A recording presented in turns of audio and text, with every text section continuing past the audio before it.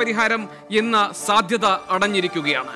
ഇന്ന് P J Joseph പ്രധാനമായി ഉന്നയിച്ച ആക്ഷേപം ചെയർമാന്റെ കാലശേഷം ആ പദവിയിലേക്ക് മകനെ കൊണ്ടുവരിക എന്നുള്ളത് കേരള കോൺഗ്രസിന്റെ ഭരണഘടനയിൽ പറഞ്ഞിട്ടുള്ളതല്ല എന്നാണ്. മരിച്ചുപോയ കെ എം മാണിയെ കുറിച്ച് ഈ തരത്തിൽ പരാമർശം നടത്തിയത് ശരിയായില്ല എന്ന് ജോസ് കെ മാണി കൂടി പറഞ്ഞതോടുകൂടി ഈ പ്രശ്നം അതിസങ്കീർണമായി മാറുകയാണ്. കോൺഗ്രസോ മുന്നണിയിലെ മറ്റ് ഘടകകക്ഷികൾക്കോ ഇടപെട്ട് പരിഹരിക്കാൻ കഴിയാത്ത തരത്തിലേക്ക് കേരള കോൺഗ്രസിലെ ആഭ്യന്തര വിഴുപ്പലക്കലുകൾ നീങ്ങുമ്പോൾ എന്ത് പരിഹാരമാണ്, ഏത് നിലയിലുള്ള ഒരു പര്യവസാനമാണ് ഈ പ്രശ്നത്തിനുണ്ടാകാൻ പോകുന്നത്? കേരള കോൺഗ്രസ് പിളർപ്പിന്റെ വക്കിലാണോ? ഇതാണിന്ന് പരിശോധിക്കുന്നത്.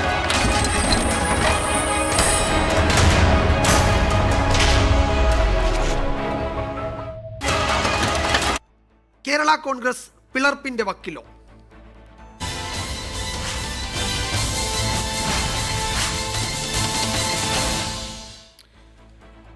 വിജയകുമാർ, ഇന്ന് വളരെ പ്രധാനപ്പെട്ട പ്രതികരണങ്ങൾ വന്നിട്ടുണ്ട്. പി ജെ ജോസഫിന്റെയും ജോസ് കെ മാണിയുടേതും അടക്കം. അതിലേക്ക് പോകുന്നതിന് മുൻപ് കേരള കോൺഗ്രസ് പിളർപ്പിലേക്ക് നീങ്ങുന്നു എന്ന് പറയാറായോ?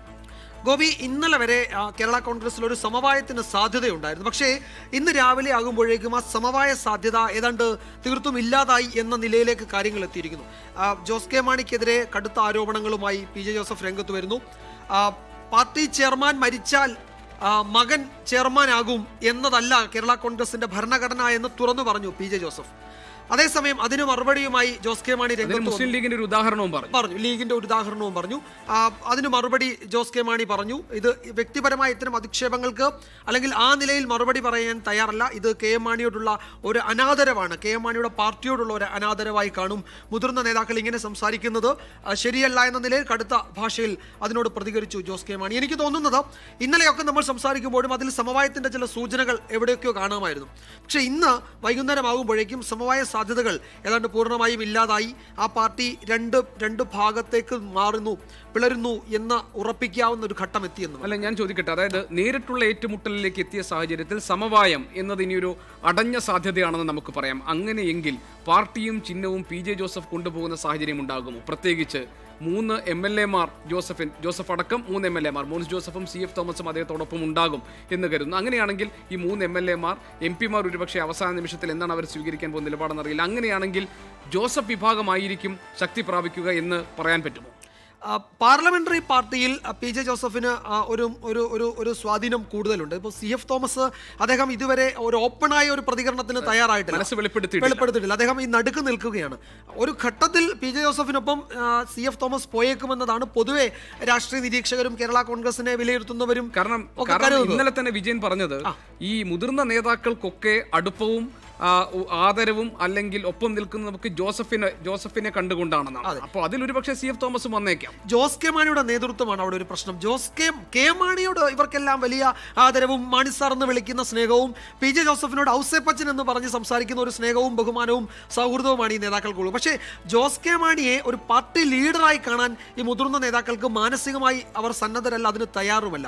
അതാണ് ഒരു പ്രശ്നം. അതുകൊണ്ട് CF-ഉം ഈ ഘട്ടത്തിൽ പി ജെ ജോസഫിനൊപ്പം നിൽക്കും എന്നതാണ് പൊതുവെ മധ്യ പൊളിറ്റിക്സ് ഒക്കെ നോക്കുന്നവരുടെ ഒരു വിലയിരുത്തൽ. അങ്ങനെയാണെങ്കിൽ പാർലമെന്ററി പാർട്ടിയിൽ പി ജെ ജോസഫിന് ഭൂരിപക്ഷം ഉണ്ടാകാം. പക്ഷേ കേരള കോൺഗ്രസ് പാർട്ടിയുടെ സംസ്ഥാന സമിതി ചേരുമ്പോൾ ഇപ്പോഴത്തെ നിലയിൽ അത് പി ജെ ജോസഫിന് നിയന്ത്രണത്തിൽ നിൽക്കില്ല. അത് ജോസ് കെ മാണിക്ക് കൃത്യമായി അറിയാം. അതുകൊണ്ടാണ് സംസ്ഥാന സമിതി വിളിക്കണമെന്ന് അദ്ദേഹം നിരന്തരമായി ആവശ്യപ്പെടുന്നത്. എനിക്ക് തോന്നുന്നത് സംസ്ഥാന സമിതി വിളിച്ചാൽ ആ സംസ്ഥാന സമിതിയിൽ ഒരു തെരഞ്ഞെടുപ്പ് നടന്നാൽ പോലും പി ജെ ജോസഫിനേക്കാൾ മുൻതൂക്കം ജോസ് കെ മാണിയുടെ. പക്ഷേ വിജയൻ, ഇങ്ങനെയൊക്കെ പറയുമ്പോഴും ഇതിന് ഒരു മറുവാദമുണ്ട്. അതായത് പാർട്ടിയിൽ പ്രധാനപ്പെട്ട തീരുമാനങ്ങളൊക്കെ എടുത്തിരുന്നത് ഒരു ഹൈ പവർ കമ്മിറ്റിയായിരുന്നു. അത് കെ എം മാണിയും പി ജെ ജോസഫും അതേപോലെ തന്നെ 10-26 പേർ അടങ്ങുന്ന ഒരു ഹൈ പവർ കമ്മിറ്റിയാണ് ഈ കാര്യങ്ങൾ തീരുമാനമെടുക്കുന്നത്. അതുകൊണ്ട് ജോസഫ് വിഭാഗം ആവശ്യപ്പെടുന്നത് ഒരു ഹൈ പവർ കമ്മിറ്റി ചേർന്ന് തീരുമാനമെടുക്കട്ടെ, അതിനുശേഷം സംസ്ഥാന കമ്മിറ്റി വിളിച്ചു ചേർക്കാമെന്നാണ്. ഇതും നിലനിൽക്കുന്നൊരു വാദമാണ്. ഈ ഹൈ പവർ കമ്മിറ്റി എന്നത് എനിക്ക് കേരള കോൺഗ്രസിന്റെ ഭരണഘടനാ പ്രകാരമുള്ള ഒരു ബോഡിയാണോ എന്ന കാര്യത്തിൽ ഒരു സംശയമുണ്ട് ഗോപി. കാരണം ഈ ലേനത്തിന് ശേഷം ജോസഫ് മാണി ലേനം, അതിനുശേഷം PC ജോർജും ഒക്കെ ലയിച്ച് ഒരുമിച്ച് ഒരു പാർട്ടിയായി വന്നപ്പോൾ ഉണ്ടായ ഒരു പ്രത്യേക സംവിധാനമാണ് ഹൈ പവർ കമ്മിറ്റി. കാര്യങ്ങൾ നോക്കുന്നതിന് വേണ്ടി അത് കേരള കോൺഗ്രസിന്റെ ഭരണഘടനാ പ്രകാരം ഹൈ പവർ കമ്മിറ്റി നിലനിൽക്കുമോ എന്ന കാര്യത്തിൽ എനിക്കൊരു തർക്കമുണ്ട്. ഈ പാർട്ടി ഭരണഘടന എത്ര ആളുകളുടെ കയ്യിൽ ഇപ്പോഴുണ്ട് എന്നൊക്കെ. അങ്ങനെയാണെങ്കിൽ പി ജെ ജോസഫ് ഉന്നയിച്ച മറുവാദമുണ്ട്. അതായത് ഇവിടെ വർക്കിംഗ് ചെയർമാൻ, അതായത് ചെയർമാന്റെ ആബ്സെൻസിൽ, അദ്ദേഹത്തിന്റെ അഭാവത്തിൽ എല്ലാ ചുമതലകളും അധികാരവും വർക്കിംഗ് ചെയർമാനാണ്. അങ്ങനെയാണെങ്കിൽ ഞാൻ തന്നെയാണ് ആ കാര്യത്തിൽ തീരുമാനിക്കുന്നത്. ഞാൻ പാർലമെന്ററി യോഗം വിളിക്കുന്നു, അതിൽ എത്ര പേർ പങ്കെടുക്കുമെന്ന് കാണട്ടെ എന്നൊരു വാദം അദ്ദേഹം മുന്നോട്ട് വെച്ചിട്ടുണ്ട്. അതിപ്പം അതിൽ ഒരുപക്ഷെ നമ്മളൊരു ഒരു മാണി പക്ഷത്തിന്റെ പ്രതിനിധി സംസാരിക്കുന്ന പോലെ സംസാരിച്ചാൽ അങ്ങനെയാണെങ്കിൽ എന്തുകൊണ്ട് സംസ്ഥാന സമിതി വിളിക്കുന്നില്ല? ഇപ്പോൾ ഒരാളിനെ തെരഞ്ഞെടുക്കുന്നതിനൊരു ബോഡി ഉണ്ടല്ലോ, ഒരു ജനാധിപത്യമായ പ്രകാരം പ്രവർത്തിക്കുന്ന ഒരു പാർട്ടി ആകുമ്പോൾ അവിടെ ഒരു ഭരണഘടനയുണ്ട്, അതിനൊരു സംവിധാനമുണ്ട്. ആ സംവിധാനം ചേർന്ന് ഒരു ചെയർമാനെ തെരഞ്ഞെടുക്കട്ടെ എന്ന് ഒരു ഭൂരിഭാഗം സംസ്ഥാന സമിതി അംഗങ്ങളും ആവശ്യപ്പെട്ട് അത് രേഖാമൂലം എഴുതി കൊടുത്താൽ പി ജെ ജോസഫിന് അത് കേൾക്കേണ്ട ബാധ്യത ഇല്ലേ എന്നൊരു പ്രധാന പ്രശ്നം അവിടെ ശരി. അത് ഉൾപ്പെടെ എങ്ങനെയാണ് നേതാക്കളുടെ പ്രതികരണങ്ങൾ വന്നിട്ടുള്ളതെന്ന് നമുക്ക് ആദ്യം നോക്കാം. കേരള കോൺഗ്രസിൽ സമവായത്തിനായി നിലകൊള്ളുമെന്നാണ് പി ജെ ജോസഫ് ആവർത്തിച്ചു പറയുന്നത്. ജോസ് കെ മാണി പാർട്ടി പിളർത്താൻ ശ്രമിക്കുകയാണ്. ഇപ്പോൾ തെരഞ്ഞെടുപ്പ് കമ്മീഷന് കത്ത് നൽകിയാലും ഈ കാര്യത്തിൽ പ്രയോജനമുണ്ടാകില്ല. ചെയർമാൻ മരിച്ചാൽ ചെയർമാന്റെ മകൻ അതേ സ്ഥാനത്തേക്ക് എത്തണം എന്ന് പാർട്ടി ഭരണഘടനയിൽ പറയുന്നില്ലെന്നും പി ജെ ജോസഫ് ഇന്ന് പ്രതികരിച്ചു. കഴിഞ്ഞ തവണ 10 ജില്ലാ പ്രസിഡന്റുമാരുണ്ടായിരുന്നു, ഇന്നലെ 8 ചുരുങ്ങി. അതാ വ്യത്യാസം. രണ്ടുപേർക്ക് വ്യക്തിപരമായ കാരണങ്ങൾ ഇല്ല, വ്യക്തിപരമായ കാരണമൊക്കെ എല്ലാവർക്കും അറിയാം. ഒരു കാരണവശാലും അവർ പോവുകയില്ല, ഇനിയും പോവുകയില്ല. അവർ സാറിനോടൊപ്പം നിൽക്കുന്നു, അല്ല ന്യായത്തോടൊപ്പം നിൽക്കുന്നു. എന്ന് പറഞ്ഞാൽ സമവായത്തിന് വേണ്ടി നിൽക്കുന്നു. ഗ്രൂപ്പില്ല, സമവായത്തിന്റെ ആളുകളും പിളർപ്പിന്റെ ആളുകളും അവർ പിളർപ്പിലേക്ക്. അതെ, ജോസ് കെ മാണിയും കൂട്ടരും പിളർപ്പിലേക്ക്. അതെ, അതാണല്ലോ സ്റ്റേറ്റ് കമ്മിറ്റി. മാണി സാറിൻ്റെ കീഴ്വഴക്കങ്ങൾ ലംഘിക്കുന്നു. ചെറിയ സമിതി ചർച്ച ചെയ്ത് സംസ്ഥാന കമ്മിറ്റിയിൽ പാസ്സാക്കുന്ന മാണി സാറിൻ്റെ കീഴ്വഴക്കങ്ങൾക്കെതിരെ ജോസ് കെ മാണിയും കൂട്ടരും നീങ്ങുന്നു. മാണി സാറ് ചോരയും നീരും കൊടുത്ത് വർത്തിയ പാർട്ടിയിൽ പുള്ളിയുടെ ആളല്ലേ ചെയർമാനാകേണ്ടെന്ന ചോദ്യം. ശിഹാബ് തങ്ങൾ മരിച്ചാൽ മകനാണോ ചെയർമാനായത്? വിജയൻ, ഇതാണ് പി ജെ ജോസഫിന്റെ നിലപാട്, ഇതാണ് അദ്ദേഹത്തിന്റെ വാദം, ഇതാണ് അദ്ദേഹത്തിന്റെ യുക്തി. എന്താണ് ജോസ് കെ മാണിക്ക് പറയാനുള്ളത്? ജോസ് കെ മാണിക്ക് ഇതിന് പി ജെ ജോസഫിന്റെ മാധ്യമങ്ങളെ കണ്ട് ഏതാനും ചില മണിക്കൂറുകൾക്ക് ശേഷം ജോസ് കെ മാണി ഇതിൽ പ്രതികരണവുമായി രംഗത്തെത്തി. അദ്ദേഹം പറഞ്ഞത് സ്വയം നേതാവാണെന്ന് പ്രഖ്യാപിച്ച ശേഷം സമവായം വേണമെന്ന ജോസഫിന്റെ നിലപാടിൽ ആത്മാർത്ഥതയില്ല എന്നാണ് ജോസ് കെ മാണി പറഞ്ഞത്. ജനാധിപത്യത്തിൽ ഭയമുള്ളതുകൊണ്ട് ഒരു സംസ്ഥാന കമ്മിറ്റി വിളിക്കാൻ പി ജെ ജോസഫിന് ആശങ്കയുണ്ട്, പേടിയുണ്ട് എന്നാണ് ജോസ് കെ മാണിയുടെ പ്രതികരണം. സംസ്ഥാന കമ്മിറ്റി വിളിച്ചു കൂട്ടാതെ സ്വയം ചെയർമാനാണ് എന്ന് പ്രഖ്യാപിക്കുകയും സമവായം വേണം എന്ന് പറയുകയും അതിൽ ആത്മാർത്ഥതയുണ്ടോ? അങ്ങനെ സ്വയം പ്രഖ്യാപിക്കാൻ കഴിയില്ലല്ലോ. കേരള കോൺഗ്രസ് ഭരണഘടനയിൽ ചെയർമാൻ മാണി സാറ് മരിച്ചാൽ മകൻ ചെയർമാനാകും എന്നെഴുതിയിട്ടുണ്ടോ എന്നാണ് ചോദിച്ചത്. അങ്ങനെയുള്ള ഒരു വാക്ക് മാണി സാർ എഴുതും എന്ന് ആരും കരുതുന്നില്ല, നിങ്ങൾക്കെല്ലാവർക്കും അറിയാം. തീർച്ചയായും ഇത് മാണി സാറിനെയും അതോടൊപ്പം തന്നെ വ്യക്തിപരമായി എന്നെയും അപമാനിക്കുന്നതിന് തുല്യമാണ്. ഈ വാർത്ത റിപ്പോർട്ട് ചെയ്ത ഞങ്ങളുടെ പ്രതിനിധി ദിൽജിത്ത് ഉണ്ട് ഏറ്റവും പുതിയ വിവരങ്ങൾ നൽകാൻ. ദിൽജിത്ത്, കേരള കോൺഗ്രസ് ഒരു പിളർപ്പിന്റെ വക്കിലാണ് എന്ന് പറയാൻ കഴിയുമോ, പ്രത്യേകിച്ചും നേതാക്കൾ നേരിട്ട് ഏറ്റുമുട്ടുന്ന ഈ സന്ദർഭത്തിൽ?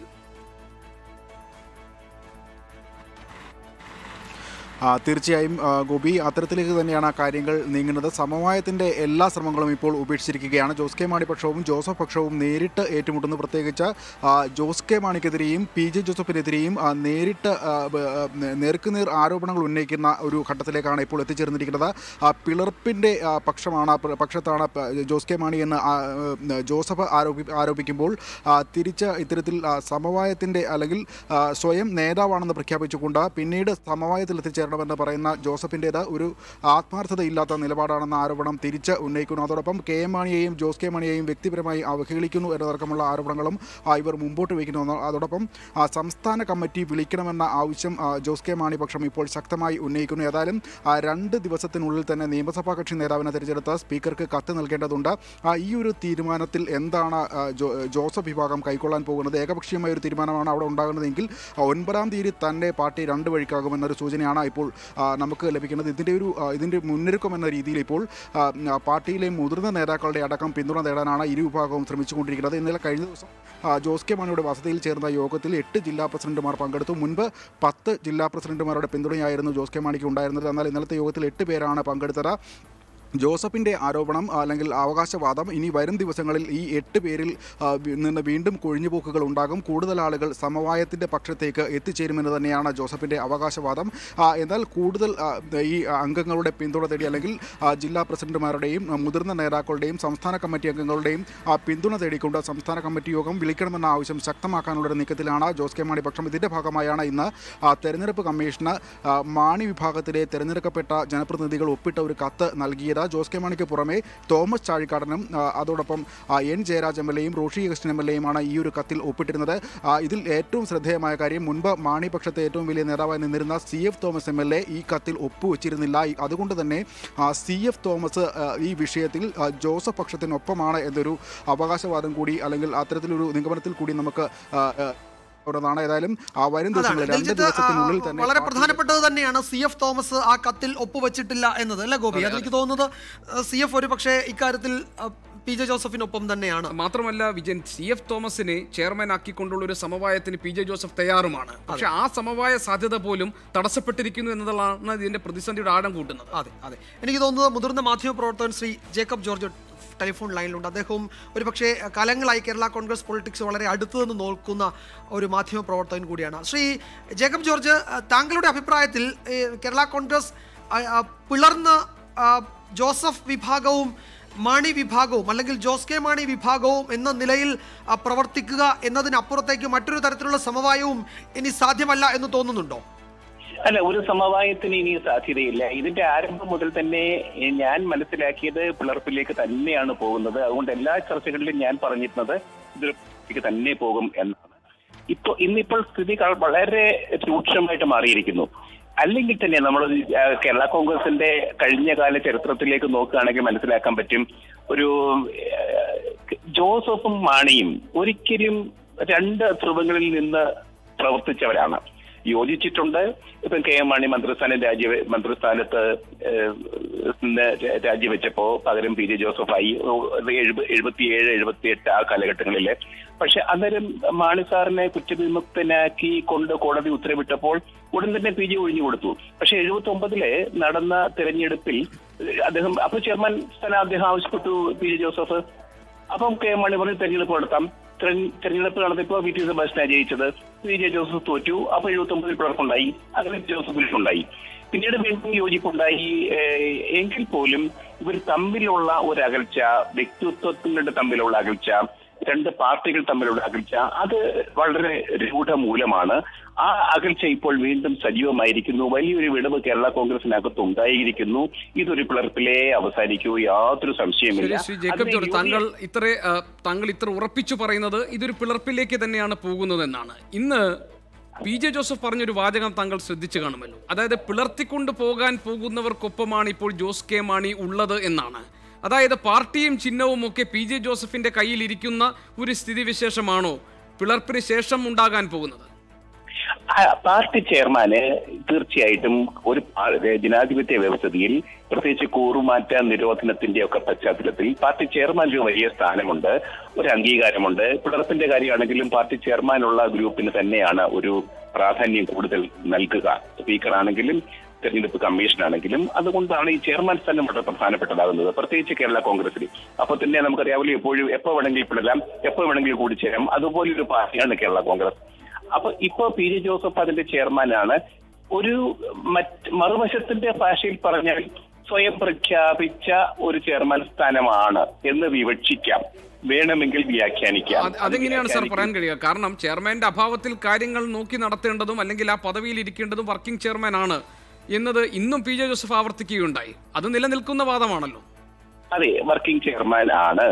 പക്ഷേ ഇപ്പം കേരള കോൺഗ്രസിൽ നമ്മളിപ്പോ ഇതിനകത്ത് നോക്കുന്നത് 2 പാർട്ടിയായി മാറിക്കഴിഞ്ഞാൽ തീർച്ചയായിട്ടും അംഗത്വം, MLA-മാരുടെ സ്ഥാനം, ഇതൊക്കെ നോക്കും. ഇപ്പൊ PJ ജോസഫിന്റെ കൂടെ ആണ് കൂടുതൽ MLA-മാർ. CF കൂടെ സ്വാഭാവികമായിട്ടും ഫോർ ഓൾ പ്രാക്ടിക്കൽ പർപ്പസസ് എന്ന് തന്നെ പറയാം PJ ജോസഫിന്റെ കൂടെ നിൽക്കും എന്ന് തന്നെയാണ് വ്യക്തമായ സൂചന. അങ്ങപ്പുറത്ത് റോഷി അഗസ്റ്റിൻ, ജയരാജും മാത്രമേ ഉള്ളൂ. പാർലമെന്റ് അംഗങ്ങളുടെ കാര്യം എടുത്ത് നോക്കിയാൽ രാജ്യസഭാംഗവും ലോക്സഭാംഗവും മാണി ഗ്രൂപ്പിലൊപ്പമാണ്. അപ്പോൾ ഒരു കണക്കെടുപ്പ് നടത്തുകയാണെങ്കിൽ സ്റ്റേറ്റ് കമ്മിറ്റിയിലാണെങ്കിൽ മഹാഭൂരിപക്ഷം ജോസ് കെ മാണിയുടെ ഒപ്പമാണ്, യാതൊരു സംശയമില്ല. അവിടെ ഭൂരിപക്ഷമില്ല. അവർ പറയുന്നത് ജനാധിപത്യപരമായിട്ട് തെരഞ്ഞെടുപ്പ് നടത്തണം എന്നാണ്.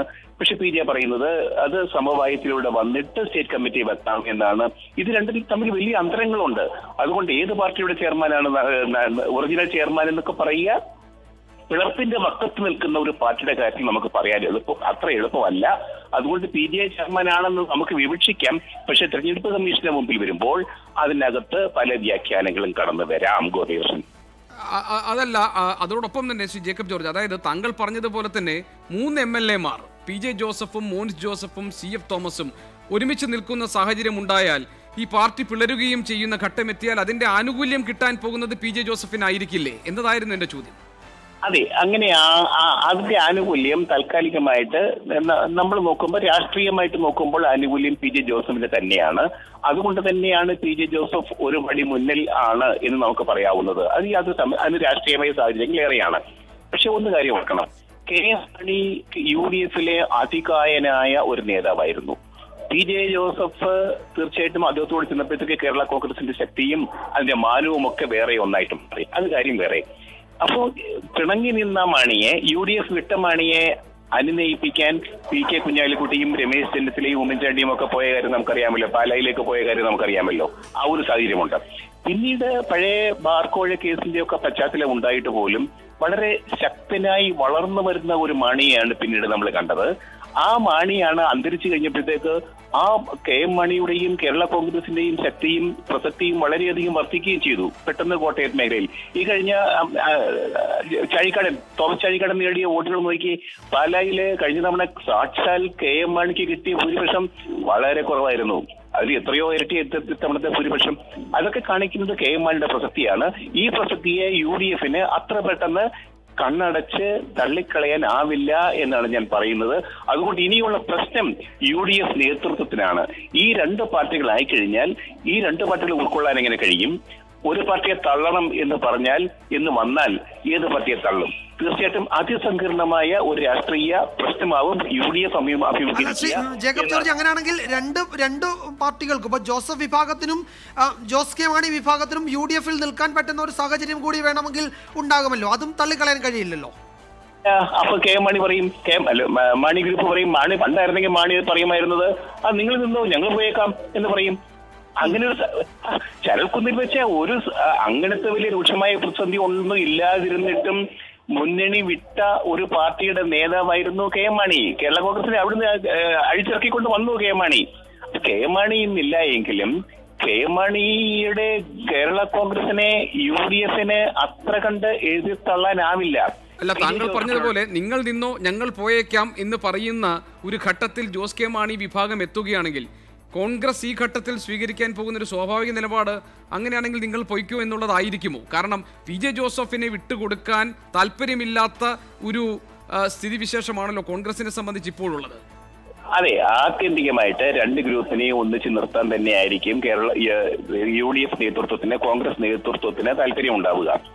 പക്ഷേ അത് ജോസ് കെ മാണി സമ്മതിക്കുന്നില്ലെങ്കിൽ, KM മാണിയുടെ അത്രയും ഉശിരും തന്റെ ഇടവും തലയെടുപ്പും ഒന്നും ജോസ് കെ മാണിക്കില്ല. എങ്കിൽ പോലും എല്ലാവരുടെയും ശക്തി ആർജിച്ചുകൊണ്ട് പറയുകയാണ്, അങ്ങനെ എന്തെങ്കിലും നിങ്ങൾ ഇവിടെ ഇരുന്നോ ഞങ്ങളങ്ങ് പോയേക്കാം എന്ന് പറഞ്ഞാലോ, ജോസ് കെ മാണി കേരള കോൺഗ്രസ് പുറത്തിറങ്ങിയാൽ കൈനീട്ടി സ്വീകരിക്കാൻ ആൾക്കാരുണ്ടേ അങ്ങ്. അത് വളരെ പ്രധാനപ്പെട്ട ഒരു രാഷ്ട്രീയ നിരീക്ഷണം തന്നെയാണ് ശ്രീ ജേക്കബ് ജോർജ് താങ്കൾ നടത്തിയത്. ഞങ്ങൾ ഇപ്പോൾ കേരള കോൺഗ്രസ് നേതാവ് ശ്രീ സ്റ്റീഫൻ ജോർജ് നമ്മളോടൊപ്പം ചേരുന്നുണ്ട്. സ്റ്റീഫൻ ജോർജ്, നിങ്ങൾക്കൊക്കെ വലിയ തിരക്കായിരിക്കാം, ഒരു പക്ഷേ ഒരു തെരഞ്ഞെടുപ്പ് കാലത്തെ പോലെ തന്ത്രങ്ങൾ മെനയുന്ന സമയമായിരിക്കാം ഇപ്പോൾ നിങ്ങൾ കൊടുത്ത കത്തിന് മറുപടി കിട്ടിക്കഴിഞ്ഞു. പാർട്ടി സംസ്ഥാന കമ്മിറ്റി വിളിക്കാനൊന്നും പോകുന്നില്ല PJ ജോസഫ്. ഈ നിലയിൽ മുന്നോട്ട് പോകാം, വേണമെങ്കിൽ സമവായ ചർച്ചകൾ നടത്തിയിട്ട് നമുക്ക് ബാക്കി കാര്യങ്ങൾ ആലോചിക്കാമെന്നാണ് PJ വ്യക്തമാക്കിയിരിക്കുന്നത്. എന്താണ് ഇനി ചെയ്യാൻ പോകുന്നത്? ഒരു സംസ്ഥാന കമ്മിറ്റി മാണി വിഭാഗം ഏകപക്ഷീയമായി വിളിച്ച് PJ ജോസഫിനെയും അനുയായികളെയും പുറത്താക്കുക എന്ന തീരുമാനമാണെങ്കിൽ അതെപ്പോഴുണ്ടാകും? അല്ല, ഞങ്ങളെപ്പോഴും സമവായത്തിന് വേണ്ടി നിൽക്കുന്നവരാണല്ലോ. ഞങ്ങളിപ്പോഴും പറയുന്നത് എന്താണ്? ഞങ്ങളെ ഈ പാർട്ടി ഒരുമിച്ച് പോകണമെന്ന് പറയുന്നവരാണ് ഞങ്ങളിപ്പോഴും. PJ ജോസഫ് സാറാണ് ഇന്ന് രൂക്ഷമായി സംസാരിച്ചിരിക്കുന്നത്. അതായത് ഉണ്ടാക്കുന്ന പ്രസ്താവനയാണ് ജോസഫ് സാർ നടത്തിയത്. അതായത് KM മാണി സാർ മരിക്കുമ്പോൾ മകനെ ചെയർമാനാക്കണമെന്ന് ഭരണഘടനയിൽ എവിടെയും എഴുതി വെച്ചിട്ടുണ്ടോ എന്ന് അദ്ദേഹം ചോദിക്കുന്നത്. പക്ഷേ എഴുതി വെച്ച കാര്യങ്ങൾ അദ്ദേഹത്തിന് അറിയാമല്ലോ, അതുപോലെ നടക്കട്ടെ. എന്തുകൊണ്ടാണ് സംസ്ഥാന കമ്മിറ്റി വിളിക്കാൻ അദ്ദേഹം മടി കാണിക്കുന്നത്? എന്തിനാണ് സംസ്ഥാന കമ്മിറ്റിയെ ഭയപ്പെടുന്നത്? രാഷ്ട്രീയത്തിൽ ജനാധിപത്യം പ്രധാനപ്പെട്ട കാര്യമാണ്. നമ്മുടെ രാജ്യത്തും ജനാധിപത്യം പ്രധാനപ്പെട്ട കാര്യമാണ്. യഥാർത്ഥത്തിൽ എന്തൊക്കെ പറഞ്ഞാലും നേരത്തെ സ്റ്റിയറിംഗ് കമ്മിറ്റി കൂടിയും അല്ലെങ്കിൽ ഹൈപ്പവർ കമ്മിറ്റി കൂടിയാണ് തീരുമാനങ്ങളൊക്കെ എടുക്കുന്നത് പറഞ്ഞാലും അപ്പോഴൊന്നും സ്ഥായിയായ അഭിപ്രായ വ്യത്യാസം ഇല്ല. അല്ല, അവിടെ ഒരു പ്രശ്നമുണ്ട്. ശ്രീ സ്റ്റീഫൻ ജോർജ്, അത് പി ജെ ജോസഫ് ഇന്ന് ചോദിച്ചു. കെ എം മാണിയുടെ കാലത്ത് ഈ ഹൈപ്പവർ കമ്മിറ്റിയും ഒക്കെ ചേർന്ന് തീരുമാനം, അതായത് ചെറിയ ഘടകങ്ങളിൽ തീരുമാനമെടുത്ത് വലിയ ഘടകങ്ങളിൽ നടപ്പാക്കുന്ന കീഴ്വഴക്കം എന്തുകൊണ്ട് ജോസ് കെ മാണിക്കും അദ്ദേഹത്തോടൊപ്പം നിൽക്കുന്നവർക്കും സ്വീകാര്യമല്ല? നിങ്ങൾക്ക് ഒറ്റ അജണ്ടയേ ഉള്ളൂ, പി ജെ ജോസഫിനെ പുറത്താക്കുക, പാർട്ടിയുടെ നിയന്ത്രണം പൂർണ്ണമായും ഏറ്റെടുക്കുക. ആ അജണ്ടയും മുന്നിൽ വെച്ചിട്ടാണ് നിങ്ങൾ കാര്യങ്ങളെ സമീപിക്കുന്നതെന്ന് പി ജെ ജോസഫ് വ്യക്തമാക്കി കഴിഞ്ഞു. അല്ലല്ല, പി ജെ ജോസഫ് പറയുന്നത് എല്ലാം ശരി. അതായത് ഒരു കാര്യം ചെയ്യട്ടെ, എങ്ങനെയാണ് സ്റ്റിയറിംഗ് കമ്മിറ്റി വിളിക്കട്ടെ, ഏതെങ്കിലും കമ്മിറ്റി വിളിച്ചോ. ഞാൻ ചോദിക്കുന്ന കാര്യം, നിയമസഭയ്ക്ക് മുമ്പായി ശ്രീ മോൻസ് ജോസഫ് കേൾക്കാവോ പറയുന്നത്, നിയമസഭ ചേരുന്നതിന് മുമ്പായി ശ്രീ മോൻസ് ജോസഫ് സ്പീക്കർക്ക് എഴുതി കൊടുത്തു. ഏത് കമ്മിറ്റി വിളിച്ചിട്ടാണ് എഴുതി കൊടുത്തത്? ഒരു പാർലമെൻ്ററി പാർട്ടിയുടെ വ്യത്യാസം മാറ്റം എന്തെങ്കിലും കത്ത് കൊടുക്കുമ്പോൾ തീർച്ചയായും സ്വാഭാവികമായി പാർലമെൻ്ററി പാർട്ടിയിലെ അംഗങ്ങളെ വിളിച്ചു ചേർത്ത് ഈ വിഷയം ചർച്ച ചെയ്ത് തീരുമാനമെടുത്ത് വേണ്ട സ്പീക്കർ കത്ത് കൊടുക്കാൻ. അല്ല, അവിടെ പി ജെ ജോസഫ് പറയുന്നത് പാർലമെന്ററി പാർട്ടി യോഗം വിളിക്കാൻ വേണ്ടി തീരുമാനമെടുത്താൽ തന്നെ നിങ്ങൾ അതിനോട് നിസ്സഹകരിക്കും എന്നുള്ളതാണ്. പിന്നെ നേരത്തെ ഇപ്പോൾ വിജയകുമാർ പറഞ്ഞതുപോലെ തന്നെ ഇവിടെ ഉണ്ടായിരുന്ന കീഴ്വഴക്കം അനുസരിച്ച് ഒരു ഹൈപ്പവർ കമ്മിറ്റിയിൽ കാര്യങ്ങൾ തീരുമാനമെടുക്കുന്നു. ആ ഹൈപ്പവർ കമ്മിറ്റിയുടെ തീരുമാനങ്ങൾ പിന്നീട് സ്റ്റിയറിംഗ് കമ്മിറ്റിയിലേക്കും സ്റ്റേറ്റ് കമ്മിറ്റിയിലേക്കും എത്തുന്നു, അങ്ങനെ മറ്റ് ഘടകങ്ങളിലേക്ക് എത്തുന്നു. ഇങ്ങനെ ഒരു കീഴ്വഴക്കമുണ്ട്, അതിനൊരു ജനാധിപത്യ സ്വഭാവം ഇല്ല എന്നാണോ താങ്കൾ പറയുന്നത്? അല്ല, എന്തെങ്കിലും ഒരു കമ്മിറ്റി വിളിക്കട്ടെന്ന് ഞങ്ങൾ അതിനോട് യോജിക്കുന്നു. ഈ പാർട്ടിക്ക് 2-3 പ്രധാനപ്പെട്ട കമ്മിറ്റികളുണ്ട്. ഹൈപ്പവർ കമ്മിറ്റിയുണ്ട്, സ്റ്റിയറിംഗ് കമ്മിറ്റിയുണ്ട്, സംസ്ഥാന കമ്മിറ്റിയുണ്ട്. ഇതിലേതെങ്കിലും ഒരു കമ്മിറ്റി വിളിച്ചാണോ ഇവർ ഈ തീരുമാനങ്ങളൊക്കെ എടുത്തത്? P J Joseph sir acting ചെയർമാനാണെന്ന് പറഞ്ഞ് ഇലക്ഷൻ കമ്മീഷന് കത്ത് കൊടുത്തു. നമ്മൾ ആ കത്തെല്ലാം കണ്ടതാണ്, പ്രസിദ്ധീകരിക്കുകയുണ്ടായി. ആ കത്ത് കൊടുക്കുന്നതിന് മുമ്പ് ഒരു ആലോചന നടത്തിയോ പാർട്ടിയിൽ? ആരെങ്കിലുമായി ആലോചിച്ചോ? ഞാൻ തന്നെ ചെയർമാൻ, ഞാൻ തന്നെ ലീഡർ. അദ്ദേഹം പറഞ്ഞല്ലോ, ഈ പാർലമെൻ്ററി പാർട്ടി ഇന്ന് പത്രപ്രതിനിധികൾ ചോദിച്ചു, പാർലമെൻ്ററി പാർട്ടി യോഗം വിളിക്കുമോ? അതെന്തിനാ, ഞാനല്ലേ പാർലമെൻ്ററി പാർട്ടി ലീഡർ, പിന്നെ എന്തിനാ യോഗം വിളിക്കുന്നത്? അതായിരുന്നു അദ്ദേഹത്തിന് മറുപടി. നമ്മളെല്ലാം കേൾക്കുകയുണ്ടായി. അതുപോലെ സംസ്ഥാന കമ്മിറ്റി വിളിക്കുന്ന പറഞ്ഞാൽ എന്ത് പറയും? ഞാനല്ലേ പാർട്ടിയുടെ ചെയർമാൻ. അങ്ങനെ ചെയർമാനും ലീഡറുമെല്ലാം ഞാനാണെന്ന് സ്വയം ശ്രീ സ്റ്റീഫൻ ജോർജ്, ഇവിടെ പി ജെ ജോസഫിന്റെ നിയമസഭയിലെ പ്രസംഗം താങ്കൾ ഓർക്കുന്നുണ്ടാകുമല്ലോ. അതായത് കെ എം മാണിയെ അനുസ്മരിച്ചുകൊണ്ട് പി ജെ ജോസഫ് പറഞ്ഞത്, പാർട്ടിയുടെ ലയനത്തിന് ശേഷം 2 പാർട്ടികളും ഒന്നായപ്പോൾ ആര് ചെയർമാൻ ആകണമെന്ന തർക്കം വന്നപ്പോൾ ഔസേപ്പച്ച ഞാനല്ലേ സീനിയർ, ഞാൻ ചെയർമാൻ ആകാമെന്ന് കെ എം മാണി പറഞ്ഞതനുസരിച്ച് ചെയർമാൻ പദവി മാണി സാർ എടുത്തോ എന്ന് പറഞ്ഞു മാറി നിന്നു എന്നാണ് പി ജെ ജോസഫ് പറഞ്ഞത്. ഇവിടെ എന്തുകൊണ്ട് വളരെ മുതിർന്ന ഒരു നേതാവായ പി ജെ ജോസഫിനെ ഒരു ചെയർമാൻ എന്ന നിലയിൽ കേരള കോൺഗ്രസിന് അംഗീകരിച്ചുകൂടാ? ജോസ് കെ മാണിക്കും താങ്കളെ പോലെ അദ്ദേഹത്തോടൊപ്പമുള്ളവർക്കും അംഗീകരിച്ചുകൂടാ? അതൊരു പ്രസക്തമായ ചോദ്യമല്ലേ? അല്ല, ഒന്ന്, നമ്മളെല്ലാം മിടുക്കന്മാരായിട്ടുള്ള, നമ്മുടെ പാർട്ടിക്ക് മിടുക്കന്മാരായിട്ടുള്ള നേതാക്കന്മാരാ പൂര്യം പോലെ സംസാരിക്കുന്നവരാണ്. ഒരു ഉദാഹരണം പറഞ്ഞാൽ, നിയമസഭയിൽ അദ്ദേഹം സീനിയറാണ് എന്ന് പറഞ്ഞു. ഞാനൊരു കാര്യം ചോദിക്കട്ടെ, 1977 പാർട്ടിയുടെ തെരഞ്ഞെടുപ്പ് നടന്നു. ചെയർമാനായിട്ട് 36 വയസ്സ് മാത്രം പ്രായമുള്ള പി ജെ ജോസഫ് സാർ മത്സരിക്കുന്നു. അന്ന് ഈ സീനിയോറിറ്റി ഇല്ലായിരുന്നോ? വി ടി സഭാഷ് എത്രയോ സീനിയറായിരുന്നു. ഈ പാർട്ടിയിൽ അന്ന് എത്രയോ സീനിയർ നേതാക്കന്മാരുണ്ടായിരുന്നു. അന്ന് അദ്ദേഹം മത്സരിച്ചപ്പോഴും പിന്നീട് അദ്ദേഹം പാർട്ടി പുലർത്തി 79 പാർട്ടിയുടെ ചെയർമാനായപ്പോഴും 40 വയസ്സ് താഴെ പ്രായം. അപ്പോൾ അന്നില്ലാത്ത സീനിയോറിറ്റി ഇന്ന് പറയുന്നതിൽ വല്ല ന്യായമുണ്ടോ? അല്ല, താങ്കൾ നേരത്തെ പറഞ്ഞു സമവായം എന്നതിലാണ് നിങ്ങളും നിൽക്കുന്നതെന്ന്. അങ്ങനെ ഒരു സമവായത്തിന്റെ പാതയാണ് നിങ്ങൾക്ക് അഭികാമ്യമായി തോന്നുന്നതെങ്കിൽ സമവായ ഫോർമുലയായി അവിടെ CF തോമസിനെ ചെയർമാനാക്കാം എന്ന ഒരു ഫോർമുല മുന്നോട്ട് വെച്ചല്ലോ, അതും അംഗീകരിക്കാൻ നിങ്ങൾ തയ്യാറായില്ലല്ലോ. അപ്പോൾ അങ്ങനെ ഒരു ഫോർമുലയാണെങ്കിൽ പി ജെ ജോസഫിനും അത് സ്വീകാര്യമാണ്. സമവായം എന്ന വാക്കിന്റെ അർത്ഥം എന്താണ്? ഒരാളെ ചെയർമാനായി ഒരാളെ മറ്റൊരാളെ ചെയർമാനാക്കുന്നു എന്നാണോ അതിൻ്റെ അർത്ഥം? അല്ല. സമവായം എന്ന വാക്കിൻ്റെ അർത്ഥം ഒരു പാർട്ടിയുടെ കൺസേൺഡ് കമ്മിറ്റി, പല കമ്മിറ്റിയുണ്ട്, ഏതെങ്കിലും ആട്ടെ, ആ കമ്മിറ്റി വിളിച്ച് ആ കമ്മിറ്റിയിലെ എല്ലാവരുടെയും അഭിപ്രായം തേടി എല്ലാവരും യോജിക്കുന്നൊരു സൊല്യൂഷൻ ഉണ്ടാക്കുക, അതാണ് സമവായം. ഇന്നലെ ജോസ് കെ മാണിയുടെ വീട്ടിൽ ചേർന്നത് ഏത് കമ്മിറ്റിയായിരുന്നു? പറയാൻ പാടില്ല. ഇന്നലെ ജോസ് കെ മാണിയുടെ വീട്ടിൽ ചേർന്നത് ഏത് കമ്മിറ്റിയുടെ യോഗമാണ്? അല്ലാതെ കമ്മിറ്റി ജോസ് കെ മാണിയെ അല്ല, അപ്പോൾ തിരിച്ച് ഞാൻ ചോദിക്കട്ടെ, ഇന്ന് പി ജെ ജോസഫ് സാറിൻ്റെ അടുത്ത് നേതാക്കന്മാരെല്ലാം നിൽക്കുന്ന ഞാൻ കണ്ടല്ലോ ചാനലിൽ, പത്തനംതിട്ടയിലെ നേതാക്കന്മാർ ഹൈപ്പവർ കമ്മിറ്റി ലീഡേഴ്സ് എല്ലാം ഉണ്ടായിരുന്നു. അത് യോഗമാണോ? അത് യോഗമാണോ എന്ന് സജി മഞ്ഞക്കടമ്പൻ പറയും. അദ്ദേഹം ഈ ചർച്ചയിൽ പങ്കെടുക്കും. ഈ ഇടവേളയ്ക്ക് ശേഷം സജി മഞ്ഞക്കടമ്പൻ കൂടി ഉണ്ടാകും ഈ ചർച്ചയുടെ ഭാഗമാകാൻ.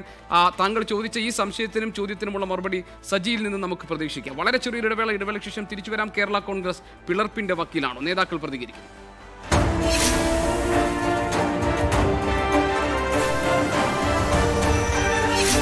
This is 24. സമയസൂചികയുടെ ഗതിവേഗത്തിൽ നമ്മൾ അറിയാതെ എന്തൊക്കെ സംഭവിക്കും. ദൈനംദിനം പല ദിശകളിലേക്ക് തിരിയുന്ന നമുക്ക് ഒത്തുചേരാം. 24 മണിക്കൂർ പരിചിതവും അപരിചിതവുമായ ലോകത്ത് നമ്മൾ അറിയാത്ത എത്രയെത്ര വാർത്തകളുടെ സമഗ്രതയും പൂർണ്ണതയും. പ്രാദേശികം മുതൽ അന്തർദേശീയം വരെ ഒരു ദിവസം 7 ബുള്ളറ്റിനുകൾ. ഭൂമിയുടെ വൃത്തപരിധിയിൽ നിങ്ങളെത്തിയെടുക്കുന്ന വാർത്തകളുടെ പൂർണ്ണ വിശദാംശങ്ങൾ 24 റൗണ്ട് അപ്പ്. 24 റൗണ്ട് അപ്പ് സമർപ്പിക്കുന്നത് Warrier denim and casuals, the game changer. Co-branded by Kittex Scoopy Day Bags. Scoopy Day Bagsനൊപ്പം Kittex കൂടെ സമ്മാനം. Powered by Vythiri village, a luxury spa resort and TUV Rainland NIFE Academy.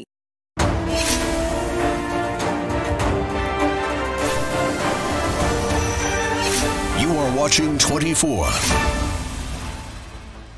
Kerala കോൺഗ്രസിലെ ആഭ്യന്തര സംഘർഷങ്ങൾ മൂർച്ഛിക്കുമ്പോൾ party പിളർപ്പിന്റെ വക്കീലാണോ? നമ്മളോടൊപ്പം അതിഥികളായി ഉള്ളത് Stephen George ഈ ചർച്ചയിൽ പങ്കെടുക്കുന്നു തത്സമയം. അതോടൊപ്പം തന്നെ സജി മഞ്ഞക്കടമ്പൻ ടെലിഫോൺ ലൈനിലുമുണ്ട്. ശ്രീ സജി മഞ്ഞക്കടമ്പൻ, നേരത്തെ സ്റ്റീഫൻ ജോർജ് പറയുകയായിരുന്നു സമവായത്തിന്റെ വഴിയാണ് ഞങ്ങൾ ആഗ്രഹിച്ചത്, പക്ഷേ ആ സാധ്യത ഇല്ലാതാക്കിയത് പി ജെ ജോസഫാണ്. അദ്ദേഹം നടത്തിയിട്ടുള്ള പരസ്യമായ പ്രസ്താവന കെ എം മാണിയുടെ യശസ്സിനെ പോലും തകർക്കുന്നതാണ്. ഇത് പാർട്ടിക്ക് യോജിച്ചതല്ല. അതുകൊണ്ട് എന്തുകൊണ്ട് സംസ്ഥാന കമ്മിറ്റി വിളിച്ചു ചേർത്ത് ചെയർമാനെ തെരഞ്ഞെടുക്കുക എന്ന ആവശ്യത്തെ നിരാകരിക്കുന്നു എന്ന ചോദ്യമാണുള്ളത്. അതിനൊരു മറുപടി ഉണ്ടോ സജി? ഏതായാലും കേരള കോൺഗ്രസിന്റെ സമവായ ചർച്ചകൾ അവസാനിച്ചു കഴിഞ്ഞു എന്ന് ഞാൻ കരുതുന്നില്ല. വീണ്ടും ചർച്ചകൾ ഇന്നും നടക്കുന്നുണ്ടെന്നാണ് മനസ്സിലാക്കാൻ സാധിച്ചത്. 9-ാം തീയതിയോടുകൂടി, ഏതായാലും 9-ാം തീയതിക്ക് മുമ്പ് പാർലമെന്ററി പാർട്ടി ലീഡറെ തെരഞ്ഞെടുത്ത് സ്പീക്കറെ അറിയിക്കേണ്ടതുണ്ട് എന്നുള്ളതുകൊണ്ട് തന്നെ സ്വാഭാവികമായിട്ടും പ്രസ്താവനകൾ അങ്ങോട്ടും ഇങ്ങോട്ടും നേതാക്കന്മാരുടെ ഭാഗത്തുണ്ടായിട്ടുണ്ട്. ആ പ്രസ്താവനകളെ പേരിൽ ഇപ്പം സമവായ ചർച്ചകൾ അവസാനിച്ചു എന്ന് ഞങ്ങളാരും വിശ്വസിക്കുന്നില്ല. അല്ല, സജി മഞ്ഞക്കടമ്പൻ, താങ്കൾ ഇതിൽ ഏത് നേതാവിനോടൊപ്പമാണ്, അല്ലെ ഏത് പക്ഷത്തോടൊപ്പമാണ്? കേരള കോൺഗ്രസിൽ നേതാക്കളൊക്കെ ഇപ്പൊ 2 പക്ഷത്തേക്ക് മാറിക്കഴിഞ്ഞു. താങ്കളുടെ നേതാവ് പി ജെ ജോസഫ് ആണെന്ന് തോന്നുന്നു, അല്ലേ? എനിക്ക് എന്റെ നേതാവ് കേരള കോൺഗ്രസിന്റെ ചെയർമാൻ അയക്കുന്നത് ആര് ചെയർമാനാണെങ്കിലും ആ നേതാവിനോടൊപ്പം ഉണ്ടാവും, സംശയമില്ല. പ്രത്യേകിച്ച് ഗ്രൂപ്പ് ഉണ്ടെന്ന് വരുത്തി തീർക്കുന്നതിന് വേണ്ടി നടക്കുന്ന പ്രചരണങ്ങൾ മാത്രമേ ഉള്ളൂ. കേരള കോൺഗ്രസിൽ അല്ല സജി, പ്രത്യേകിച്ച് ഗ്രൂപ്പ് ഉണ്ടോ ഇല്ലയോ എന്നുള്ളത് പോട്ടെ. അതായത് ഇവിടെ 2 വാദങ്ങളുണ്ടല്ലോ. സംസ്ഥാന കമ്മിറ്റി വിളിച്ചു ചേർത്ത് ചെയർമാനെ തെരഞ്ഞെടുക്കണം എന്നതാണ് ഒരു പക്ഷത്തിന്റെ വാദം. മറുപക്ഷത്തിന്റെ വാദം അത് അല്ല, അങ്ങനെ സമാന്തര കമ്മിറ്റി വിളിക്കുകയല്ല വേണ്ടത്, പാർലമെന്ററി പാർട്ടി യോഗം ചേരട്ടെ എന്നിട്ട് നേതാവിനെ തെരഞ്ഞെടുക്കട്ടെ എന്നതാണ്. ഇതിൽ ഏത് പക്ഷത്താണ് സജി മഞ്ഞക്കടമ്പനുള്ളത്? അല്ല, ഞാൻ പറഞ്ഞല്ലോ, ഇതിനകത്ത് സ്വാഭാവികമായിട്ടും ഇത് സംസ്ഥാന കമ്മിറ്റി വിളിച്ചു ചേർത്താലും അല്ലെങ്കിൽ നേരത്തെ മുൻപൊക്കെ നടന്നതുപോലെ ഹൈപ്പവർ കമ്മിറ്റി യോഗം ചേർന്ന് ഒരു തീരുമാനത്തിലെത്തിക്കൊണ്ട് സംസ്ഥാന കമ്മിറ്റിയും അല്ലെങ്കിൽ സ്റ്റിയറിംഗ് കമ്മിറ്റിയിലേക്കും വരികയാണ് ചെയ്തിരുന്നത്. അതുപോലെ തന്നെ പോയിരുന്നാലും ഇതിനെ സംബന്ധിച്ച് ഏത് തരത്തിൽ പോയാലും ഈ വിഷയം സമവായത്തിലൂടെ മാത്രമേ ഈ ഹൈപ്പവർ കമ്മിറ്റി ആരാണ് വിളിക്കേണ്ടത്? ഹൈപ്പവർ കമ്മിറ്റി വിളിക്കേണ്ടത് പാർട്ടി ചെയർമാൻ. ഹൈപ്പവർ കമ്മിറ്റിയും സംസ്ഥാന കമ്മിറ്റിയും ഒക്കെ വിളിച്ചു ചേർക്കേണ്ടത് ഇപ്പോൾ നിലവിൽ പാർട്ടി ചെയർമാൻ ആയിരിക്കുന്നയാളാണ്. എന്നിട്ട് എന്താണ് അദ്ദേഹം അത് വിളിക്കാത്തത്? നമ്മൾ കണ്ടല്ലോ, തർക്കങ്ങൾ നിലനിൽക്കുകയല്ലേ. ഈ ഹൈപ്പവർ കമ്മിറ്റി വിളിക്കേണ്ടതും ഒക്കെ ചെയർമാനാണ്. അദ്ദേഹത്തിന് ഇഷ്ടമുള്ളപ്പോൾ വിളിച്ചാൽ മതിയെന്ന വാദം എങ്ങനെയാണ് ശ്രീ സജി അംഗീകരിക്കാൻ കഴിയുക? ഞാനത് 2 നേതാക്കന്മാരും പറഞ്ഞത് കേട്ടു. ഒരു സമവായത്തിന് ശേഷം മാത്രമേ, തർക്കം പരിഹരിച്ചതിന് ശേഷം മാത്രമേ കമ്മിറ്റി വിളിച്ചു ചേർക്കാൻ ആഗ്രഹിക്കുന്നുള്ളൂ. ഈ കേരള കോൺഗ്രസിന്റെ തർക്കങ്ങൾ അത് തെരുവിലേക്ക് വിടാൻ ആഗ്രഹിക്കുന്നില്ല എന്നതിന്റെ സൂചനയാണ് 2 നേതാക്കന്മാരും പറഞ്ഞിരിക്കുന്നത്. സജി മഞ്ഞക്കടമ്പൻ, താങ്കൾ തന്നെയല്ലേ ഇപ്പോൾ പറഞ്ഞത് പാർട്ടിയിൽ ഇതിനു മുൻപുള്ള ശീലം ഹൈപ്പവർ കമ്മിറ്റി വിളിച്ച് കാര്യങ്ങൾ തീരുമാനിക്കുന്നു, ആ തീരുമാനം താഴോട്ട് അല്ലെങ്കിൽ സംസ്ഥാന കമ്മിറ്റിയിലേക്കും സ്റ്റിയറിംഗ് കമ്മിറ്റിയിലേക്കും കൊടുക്കുന്നു എന്നതാണെന്ന്. അങ്ങനെയാണെങ്കിൽ ആ ഹൈപ്പവർ കമ്മിറ്റി വിളിക്കുന്നതിൽ എന്താണ് തർക്കം? അങ്ങനെയാണ് മുൻകാലങ്ങളിൽ കണ്ടിരിക്കുന്നത്. ഇപ്പോൾ സ്വാഭാവികമായിട്ടും അതിന് ചില അഭിപ്രായ വ്യത്യാസങ്ങൾ നമ്മളൊക്കെ കണ്ടതാണല്ലോ. അപ്പൊ അഭിപ്രായ വ്യത്യാസങ്ങൾ ഇന്ന് സമവായ ചർച്ചയിലൂടെ പരിഹരിക്കുന്നതിന് വേണ്ടിയുള്ള ശ്രമം, അവസാനവട്ട ശ്രമം ഇന്ന് നടക്കുന്നുണ്ടെന്നാണ് ഞാൻ മനസ്സിലാക്കിയിരിക്കുന്നത്. MLA മാരും MP-മാരും ഒക്കെ ചേർന്ന് ഇന്ന് യോഗം കോട്ടയത്ത് ചേരുന്നുണ്ട്. ആ യോഗത്തോടു കൂടി ഒരു തീരുമാനത്തിലേക്ക് എത്തും. ഇത് തീർച്ചയായിട്ടും കേരള കോൺഗ്രസ് പാർട്ടി ഒറ്റക്കെട്ടായി സൗഹാർദ്ദപരമായി മുന്നോട്ട് പോകുമെന്ന് തന്നെയാണ് ഞങ്ങളൊക്കെ കരുതുന്നത്, ഞങ്ങളൊക്കെ ആഗ്രഹിക്കുന്നത്. ശ്രീ സജി മഞ്ഞക്കടമ്പൻ, താങ്കൾ ദയവായി ടെലിഫോൺ ലൈനിൽ തുടരണം, ഞങ്ങൾ താങ്കളിലേക്ക് വരുന്നുണ്ട്. ശ്രീ സ്റ്റീഫൻ ജോർജ്, അതാണ് ഈ സമവായം ഉണ്ടായിട്ട് നമുക്ക് കമ്മിറ്റികൾ വിളിക്കാം എന്നതാണ് പി ജെ ജോസഫ് പറയുന്നത്. സമവായം ഉണ്ടാകട്ടെ, സമവായം ഉണ്ടാവാതെ കമ്മിറ്റി ചേർന്നിട്ട് കാര്യമില്ലല്ലോ. വേണമെങ്കിൽ പാർലമെന്ററി പാർട്ടി ചേർന്ന് ഒരു നേതാവിനെ തെരഞ്ഞെടുക്കാം. മറ്റ് തെരഞ്ഞെടുപ്പുകളൊക്കെ ഒരു സമവായം ഉണ്ടാക്കിയിട്ട് മതി എന്നത് പൊതുവിൽ അംഗീകരിക്കപ്പെടുന്ന ഒരു വാദമായി പി ജെ ജോസഫ് മുന്നോട്ട് വയ്ക്കുകയാണ്. അല്ല, ഞാനൊരു കാര്യം ചോദിച്ചോട്ടെ. ഇനി സമവായം ഉണ്ടായില്ലെന്നിരിക്കട്ടെ, അതുവരെ സംസ്ഥാന കമ്മിറ്റി വിളിക്കേണ്ടെന്നാണോ ഒരു പാർട്ടിക്ക് അങ്ങനെ പോകാൻ കഴിയുമോ? നിങ്ങൾ ഒരു കാര്യം മനസ്സിലാക്കണം, ഇവരൊക്കെ സമവായം എന്ന് പറയുമ്പോൾ അത് ആത്മാർത്ഥമായിട്ടാണോ പറയുന്നത്? ഇവിടെ മുമ്പ് പറഞ്ഞ പോലെ ഹൈപ്പവർ കമ്മിറ്റിയോ സ്റ്റിയറിംഗ് കമ്മിറ്റിയോ ഒക്കെ വിളിച്ച് തീരുമാനങ്ങളെടുത്ത് സ്റ്റേറ്റ് കമ്മിറ്റിയിലേക്ക് കൊണ്ടുപോയി പാസ്സാക്കുക. അതെപ്പോഴാണ്? യോജിച്ച തീരുമാനമെടുക്കാൻ കഴിയുമ്പോഴാണ്. ഇവിടെയും അത് പറ്റും. ഇവിടെ ഹൈപ്പവർ കമ്മിറ്റിയോ സ്റ്റിയറിംഗ് കമ്മിറ്റിയോ വിളിച്ച് യോജിച്ച തീരുമാനമെടുത്തതിന് ശേഷം സ്റ്റേറ്റ് കമ്മിറ്റിയിലേക്ക് പോയാൽ മതി. അല്ല, അത് കഴിയുന്നില്ലെങ്കിൽ യോജിച്ച തീരുമാനം എന്നതുകൊണ്ട് എന്താണ് താങ്കൾ ഉദ്ദേശിക്കുന്നത്? ചെയർമാനെ തെരഞ്ഞെടുക്കുക എന്നുള്ളതാണല്ലോ ആദ്യത്തെ പടി. അവിടെ നിങ്ങൾക്ക് എങ്ങനെയാണ് ഒരു യോജിച്ച തീരുമാനത്തിൽ എത്താൻ കഴിയുക? ചെയർമാനായി ഇരിക്കാൻ യോഗ്യതയുള്ളത് ഞാനാണ് എന്ന നിലപാടാണ് പി ജെ ജോസഫിനുള്ളത്, അതല്ലാതെ ജോസ് കെ മാണിയാണെന്ന നിലപാടാണ് നിങ്ങൾക്കുള്ളത്. ഇവിടെ എന്ത് യോജിച്ച തീരുമാനം? അതെങ്ങനെ സാധ്യമാകും പ്രായോഗികമായി? അത് സാധിക്കുന്നില്ലെങ്കിലാണ് നമ്മൾ സംസ്ഥാന കമ്മിറ്റിയിലേക്ക് പോയിട്ട് ഇവരൊക്കെ മത്സരിക്കട്ടെ. ആർക്കും ജനാധിപത്യത്തെ മത്സരിക്കാൻ സ്വാതന്ത്ര്യമുണ്ട്. ചെയർമാനായിട്ട് സംസ്ഥാന കമ്മിറ്റി യോഗം വിളിച്ച് മത്സരിക്കട്ടെ. രഹസ്യ വോട്ടോ പരസ്യ വോട്ടോ ഒക്കെ നടത്തട്ടെ. ജയിക്കുന്ന ആരുമാകട്ടെ, അവർ ഈ പാർട്ടി നയിക്കട്ടെ, മറ്റവർ യോജിച്ച് നിൽക്കട്ടെ. ഞങ്ങളൊരു പുതിയ ഫോർമുല മുന്നോട്ട് വെക്കുന്നത്. ഞാൻ തെറ്റുണ്ടോ?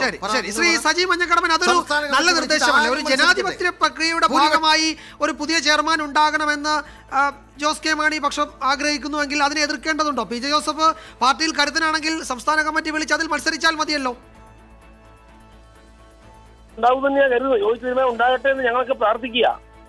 അല്ല, യോജിച്ച തീരുമാനം ഉണ്ടാകുന്നില്ല എന്ന് വെക്കുക. ഇങ്ങനെ രണ്ട് പക്ഷമായി മാറി മാറി നിൽക്കുക. സംസ്ഥാന സമിതി വിളിക്കാതിരിക്കാൻ കഴിയുമോ? സംസ്ഥാന സമിതി വിളിക്കണമല്ലോ. അങ്ങനെയാണെങ്കിൽ അവിടെ ഒരു തെരഞ്ഞെടുപ്പ് നടക്കട്ടെ. P J Joseph മത്സരിക്കണം, Jose K Mani മത്സരിക്കട്ടെ. അംഗങ്ങൾ ആരെയാണ് തെരഞ്ഞെടുക്കുന്നതെന്ന് അപ്പോഴറിയാമല്ലോ. അതല്ലേ ഒരു ജനാധിപത്യ കീഴ്വഴക്കം? അതാണല്ലോ പറഞ്ഞത്. അതിനുവേണ്ടിയാണല്ലോ ഇന്ന് പാർട്ടിയുടെ MLA-മാരും MP-മാരും ഇപ്പൊ യോഗം ചേരുന്നതായിട്ട് അറിയാൻ സാധിച്ചിട്ടുണ്ട്. പല മധ്യസ്ഥന്മാരും മധ്യസ്ഥ വഹിക്കുന്നുണ്ട്. അത് ഇന്നുകൊണ്ട് പരിഹരിച്ചില്ലെങ്കിൽ അതിനൊക്കെ നമ്മൾ മറ്റു വിധത്തിലെ ചർച്ചയിലേക്ക് പോലും പോകേണ്ടതുള്ളൂ. ഏതായാലും സജി മഞ്ഞക്കടമ്പൻ, സംസ്ഥാന കമ്മിറ്റി വിളിച്ചു ചേർക്കണം എന്ന ആവശ്യത്തെ താങ്കൾ അംഗീകരിക്കുന്നുണ്ടോ? സംസ്ഥാന കമ്മിറ്റി വിളിച്ചു ചേർക്കുന്നതിന് തീർച്ചയായിട്ടും ആരെതിര് ഞങ്ങൾ വിളിച്ചു ചേർക്കുന്നത് ഞങ്ങളായാലും പറയുന്നുണ്ടോ? അപ്പൊ സ്വാഭാവികമായിട്ടും രണ്ട് നേതാക്കന്മാർ തമ്മിൽ അവർ തമ്മിൽ അങ്ങോട്ടും ഇങ്ങോട്ടും സംസ്ഥാന കമ്മിറ്റി അല്ലെങ്കിൽ ഈ പറഞ്ഞ ഹൈപ്പവർ കമ്മിറ്റി എന്ന് തർക്കിക്കുന്നെങ്കിൽ ഇവിടുത്തെ പ്രവർത്തകർക്കോ ഞങ്ങൾക്കാർക്കും അതിലൊന്നും അഭിപ്രായം പറയേണ്ടതില്ല. അത് അവർ തീരുമാനിക്കട്ടെ. അവർ ഏത് കമ്മിറ്റി വിളിച്ചു ചേർത്താലും അവർ ആരെ ചെയർമാനാക്കിയാലും ആ ചെയർമാനെ അംഗീകരിക്കാൻ കേരള കോൺഗ്രസ് പ്രവർത്തകർ തയ്യാറാണ്. അല്ലാതെ ഇവിടെ പി ജെ ജോസഫ് സാർ ചെയർമാനാകണമെന്നോ അല്ലെങ്കിൽ ജോസ് കെ മാണി തന്നെ ചെയർമാനാകണമെന്നോ അല്ലെങ്കിൽ CM സാർ ചെയർമാനാകണമെന്നോ ഇവിടെ നിർബന്ധമൊന്നുമില്ല. ഇവിടുത്തെ കേരള കോൺഗ്രസ് പ്രവർത്തകർ സാധാരണ പ്രവർത്തകരുടെ വികാരം ആര് ചെയർമാനായാലും ആരെങ്കിലും ഈ പാർട്ടിയുടെ നേതൃത്വം ചെയർമാനെ തെരഞ്ഞെടുക്കട്ടെ. ആ ചെയർമാനെ തെരഞ്ഞെടുക്കുമ്പോൾ സ്വാഭാവികമായിട്ട് ആ ചെയർമാനെ അംഗീകരിച്ചുകൊണ്ട് ആ ചെയർമാനോടൊപ്പം നിൽക്കുക എന്നുള്ളത് മാത്രമാണ് ഞങ്ങളൊക്കെ ആഗ്രഹിക്കുന്നത്. അല്ലാതെ ഇന്ന ഒരാൾ ചെയർമാനാകാമെന്ന് ഒരു പക്ഷം പിടിച്ച് പറയാൻ ഞാൻ ആഗ്രഹിക്കുന്നില്ല. പക്ഷെ അങ്ങനെയാണെങ്കിൽ ഞാൻ ചോദിക്കുന്നത്, ഈ സംസ്ഥാന സമിതി വിളിച്ചു ചേർത്ത് ഒരു തെരഞ്ഞെടുപ്പ് നടത്തിയോ അല്ലെങ്കിൽ ചെയർമാനെ തെരഞ്ഞെടുക്കണമെന്ന ജോസ് കെ മാണി പക്ഷത്തിന്റെ ആവശ്യം ന്യായമല്ലേ? അതല്ലേ ജനാധിപത്യപരമായി ചെവി കൊടുക്കേണ്ടുന്ന ഒരു അഭിപ്രായം? അല്ല, അതാണ് അതിനുവേണ്ടിയാണല്ലോ ആ കാര്യത്തിലേക്ക് വരുന്നതിന് വേണ്ടി ആയിരിക്കുമല്ലോ ഇന്ന് നേതാക്കന്മാർ വീണ്ടും മധ്യസ്ഥരുടെ സാന്നിധ്യത്തിൽ ഇന്ന് നടക്കുന്ന ചർച്ച. ഏത് മധ്യസ്ഥ ചർച്ചയാണ് ശ്രീ സജി മഞ്ഞക്കടമ്പൻ നടക്കുന്നത്? രണ്ടുപേരും രണ്ട് ഗ്രൂപ്പായി തിരിഞ്ഞ് ഇന്ന് പി ജെ ജോസഫിന്റെ വീട്ടിലൊരു യോഗം, ജോസ് കെ മാണിയുടെ വീട്ടിലൊരു യോഗം. ഇന്നലെ ജോസ് കെ മാണിയുടെ വീട്ടിൽ 8 ജില്ലകളിൽ നിന്നുള്ള നേതാക്കന്മാർ പങ്കെടുത്തു. ഇന്ന് രാവിലെ പി ജെ ജോസഫിന്റെ വീട്ടിലൊരു യോഗം. ഇവിടെ എവിടെയാണ് മധ്യസ്ഥരുടെ നീക്കം? നമ്മൾ മധ്യസ്ഥരെ ഒന്നും കാണുന്നില്ല. കേരള കോൺഗ്രസിൽ എന്നും തർക്കങ്ങളും ഒക്കെ ഉണ്ടായിട്ടുണ്ട്. ആ തർക്കങ്ങളൊക്കെ അത് രമ്യമായി പരിഹരിക്കും. ഏതായാലും സ്വാഭാവികമായിട്ട് നമുക്കറിയാം ഒരു പിളർപ്പുണ്ടാവണമെന്ന് പലരും ഈ കേരള കോൺഗ്രസ് പാർട്ടി ഈ വിഭാഗത്തിലും പിളർപ്പുണ്ടാക്കണമെന്ന് ആഗ്രഹിക്കുന്ന ആളുകളുണ്ട്. അവരൊക്കെ മാറിയിരുന്നുകൊണ്ട് ഞങ്ങൾക്ക് പറയുവാനുള്ളത് ബഹുമാനപ്പെട്ട പി ജെ ജോസഫ് സാറും അതുപോലെ CM സാറും ജോസ് കെ മാണിയും മാത്രം ഒരു മേശയ്ക്ക് ചുറ്റി വരുന്ന ഈ വിഷയം തീരും. ഈ രണ്ട് കൂട്ടത്തിലും ഇത് പിളർത്തിയേ അടങ്ങൂ, പിളർത്തി നേതാവാകണം എന്ന നിർബന്ധ ബുദ്ധിയോടുകൂടി ചില ആളുകളുണ്ട്. അവരെ തിരിച്ചറിയണം. അവരെ കേരളത്തിലെ സജി മഞ്ഞക്കടമ്പൻ ഒറ്റ കാര്യത്തിൽ വ്യക്തത ഉണ്ടാക്കിയാൽ മതി. സംസ്ഥാന കമ്മിറ്റി വിളിച്ചു ചേർത്ത് ചെയർമാനെ തെരഞ്ഞെടുക്കണം എന്ന ആവശ്യം ന്യായമാണ് എന്ന അഭിപ്രായമാണോ താങ്കൾക്കുള്ളത്? അതാണോ ന്യായമായ രീതി, ജനാധിപത്യ രീതി? ആവശ്യം അന്യായമാണ് എന്നിവിടെ ആര് പറഞ്ഞു? ഞാൻ പറഞ്ഞില്ല നേരത്തെയൊക്കെ നടക്കുന്ന പോലെ സ്റ്റീഫൻ ജോർജ് സൂചിപ്പിച്ചതുപോലെ മേൽ ഘടകത്തിൽ ഒരു സമവായം ഉണ്ടാക്കിക്കൊണ്ട് ആ സംസ്ഥാന കമ്മിറ്റിയിലേക്ക് പോകണം. സംസ്ഥാന കമ്മിറ്റി വിളിച്ചു ആവശ്യം അന്യായമാണെന്നാണ് പി ജെ ജോസഫ് പരോക്ഷമായി പറഞ്ഞുകൊണ്ടേയിരിക്കുന്നത്. അദ്ദേഹം പറയുന്നത് ഞാനാണ് പാർട്ടിയുടെ മുതിർന്ന നേതാവ്, ഒരു വർക്കിംഗ് ചെയർമാൻ എന്ന നിലയിൽ എനിക്കാണ് അതിന്റെ അധികാരമുള്ളത്, അതാണ് ന്യായം എന്നാണ് അദ്ദേഹം പറഞ്ഞത്. എന്ന് പറഞ്ഞാൽ സംസ്ഥാന കമ്മിറ്റി വിളിച്ചാണ് ഈ ചെയർമാനെ തെരഞ്ഞെടുക്കേണ്ടതെന്ന ആവശ്യം അന്യായമാണെന്നാണ് അദ്ദേഹം പറയുന്നത്. വരാം സജി മഞ്ഞക്കടമ്പലിലേക്ക് പോകാം. സ്റ്റീഫൻ ജോർജ്, ഈ സമവായ ചർച്ചകൾ ഇപ്പോൾ നടക്കുന്നുണ്ട് എന്ന് സജി മഞ്ഞക്കടമ്പനൊക്കെ പറയുന്നുണ്ട്. അങ്ങനെയാണെങ്കിൽ മധ്യസ്ഥരാരാണ്? എന്ത് തരം ചർച്ചയാണ് നടക്കുന്നത്? ഈ ഒരു മേശയ്ക്ക് ചുറ്റും ഇരുന്നാൽ മതി, അങ്ങനെ ഒരു മേശ ഉണ്ടോ അങ്ങനെ ഇരിക്കാൻ പറ്റിയേ? അല്ല, ഇരിക്കണം എന്നാണ് ഞങ്ങളുടെ എല്ലാവരുടെയും ആഗ്രഹം. പക്ഷേ ഇന്നങ്ങനെ ഒരു ചർച്ച വിളിച്ചതായിട്ട് എനിക്കറിയില്ല. ആരാണ് മീഡിയേറ്റ് ചെയ്യുന്നതും എനിക്കറിഞ്ഞുകൂടാ. സജിക്കൊരു പക്ഷേ അറിയാമായിരിക്കും. എന്നെ സംബന്ധിച്ച് ഞങ്ങളെല്ലാം ആഗ്രഹിക്കുന്ന കാര്യം അങ്ങനെ ഇരിക്കണം, ഒരുമിച്ചിരുന്ന് ചർച്ച ചെയ്ത് അമിക്കബിളായ ഒരു സൊല്യൂഷൻ ഉണ്ടാകണം. അങ്ങനെ കേരള കോൺഗ്രസ് പാർട്ടി കേരളത്തിലെ കൃഷിക്കാർക്കും സാധാരണക്കാർക്കും ഗുണമുള്ളൊരു പാർട്ടിയാണ്. അത് ഒറ്റക്കെട്ടായി ഒരുമിച്ച് മുന്നോട്ട് പോകണം എന്ന് തന്നെയാണ് എൻ്റെ അഭിപ്രായം. അതിന് ഏകപക്ഷീയമായ ചില തീരുമാനങ്ങൾ എടുക്കുകയും ഒറ്റയ്ക്ക് തീരുമാനങ്ങൾ അറിയിക്കുകയും ചെയ്തതിന് ശേഷം സമവായം എന്ന് പറയുന്നതിൽ അർത്ഥമില്ല. നമ്മളൊരു കാര്യം ഓർക്കണം. ഇപ്പോൾ ജോസഫ് സാർ പറയുന്നത് ഇപ്പോൾ പാർലമെൻ്ററി പാർട്ടി യോഗം വിളിക്കാവുന്നതാണ്. സത്യത്തിൽ ഈ യോഗം നേരത്തെ വിളിക്കാമായിരുന്നു. ആ വിളിച്ചതിന് ശേഷമേ കത്ത് കൊടുക്കാമായിരുന്നു സ്പീക്കർക്ക്. ഞാനൊരു കാര്യം പറയട്ടെ, ഭരണഘടനയിൽ പറയുന്ന പ്രകാരം പാർലമെൻ്ററി പാർട്ടി യോഗം വിളിച്ചു കൂട്ടേണ്ടത് ചെയർമാനാണ്. ചെയർമാൻ ഇപ്പോൾ ഇല്ല ഈ പാർട്ടിക്ക്. അപ്പോൾ യഥാർത്ഥത്തിൽ ചെയർമാൻ ഉണ്ടാകണമെങ്കിൽ ഭരണഘടന പറയുന്നത് പ്രകാരം സംസ്ഥാന കമ്മിറ്റി അംഗങ്ങളെ വിളിച്ചു ചേർത്ത് നോട്ടീസ് കൊടുത്ത് വിളിച്ചു ചേർത്ത് അജണ്ട വെച്ച് അവിടെ ചെയർമാനെ തിരഞ്ഞെടുത്തതിന് ശേഷം ആ ചെയർമാൻ വേണം പാർലമെൻ്ററി പാർട്ടി യോഗം വിളിച്ച് ആ യോഗം ചേർന്ന പാർലമെൻ്ററി പാർട്ടി ലീഡറെയും ഡെപ്യൂട്ടി ലീഡറെയും മറ്റും തിരഞ്ഞെടുക്കാൻ. അതാണ് ഭരണഘടനയെ വളരെ വ്യക്തമായി പറയുന്ന നിയമപരമായ കാര്യം. ഈ നിയമപരമായ കാര്യം അനുസരിച്ചല്ലേ നമുക്ക് മുന്നോട്ട് പോകാൻ കഴിയൂ.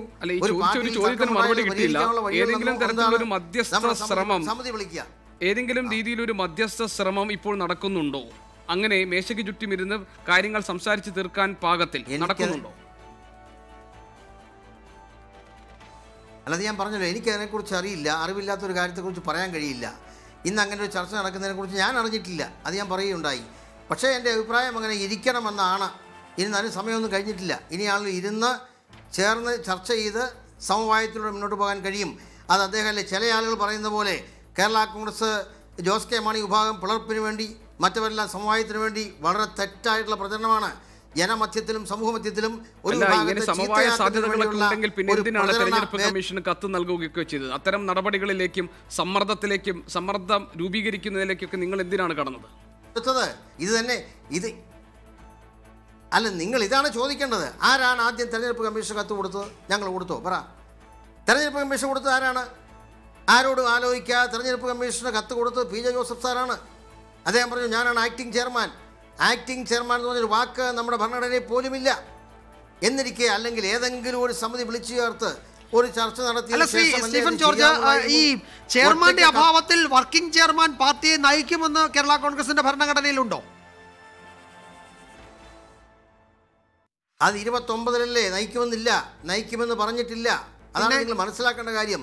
ചെയർമാന്റെ അഭാവത്തിൽ വർക്കിംഗ് ചെയർമാൻ പാർട്ടിയെ നയിക്കുമെന്നല്ല പറഞ്ഞിട്ടുള്ളത്. ഞാൻ എൻ്റെ ഭരണഘടന ഉണ്ട്, നിങ്ങൾക്ക് വേണമെങ്കിൽ വായിച്ചു നോക്കാം. 29ാമത്തെ ക്ലോസ് ഞാൻ കൃത്യമായി വായിച്ച് കേൾപ്പിക്കാം വേണമെങ്കിൽ. 29 പറയുന്നത് കൃത്യമായി പറഞ്ഞാൽ ആബ്സെൻസ്, ചെയർമാൻ്റെ ആബ്സെൻസിൽ ആ ഉത്തരവാദിത്തങ്ങൾ അല്ലെങ്കിൽ അതിന് അധ്യക്ഷത വഹിക്കാൻ നമ്മുടെ വർക്കിംഗ് ചെയർമാൻ അധികാരമുണ്ട് എന്നാണ് പറഞ്ഞിട്ടുള്ളത്. അതല്ലാതെ ഒരു കാരണവശാലും അങ്ങനെ ഒരു അധികാരമുണ്ടെന്ന് പറയുന്നില്ല. അതിൻ്റെ തൊട്ടടുത്ത് തന്നെ 31ാമത്തെ ക്ലോസിൽ പറയുന്നു, ഇതാ നിങ്ങൾ നോക്കണം.